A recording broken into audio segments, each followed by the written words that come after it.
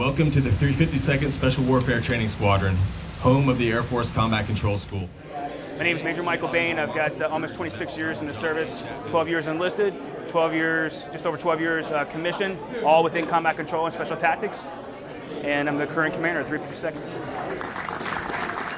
So what we're doing here today, dedicating this to John Chapman, it's not just about John Chapman in our career field, it's actually the Air Force. Air Force hasn't gotten the Medal of Honor since Vietnam. John merited the Medal of Honor. And today we celebrate, not as a career field, we celebrate as a service. This is for the Air Force. It's centrally located, as you can see, directly in the center of the schoolhouse. What that does for students is the first and last thing they see every day when they come to school is, I may have to make this sacrifice.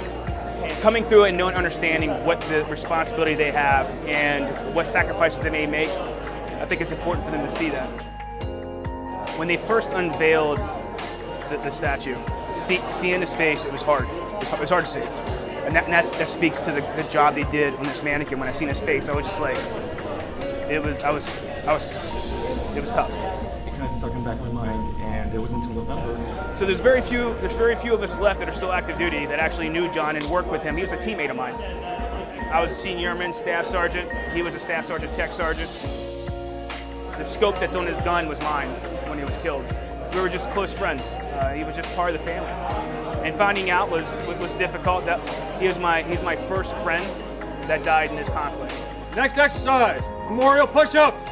Memorial push-ups! The Air Force has embraced what John accomplished, not as a controller, but as an Air Force airman. I think that's extremely important. And that's what we're trying to convey here. This is not just for us, it's for the Air Force.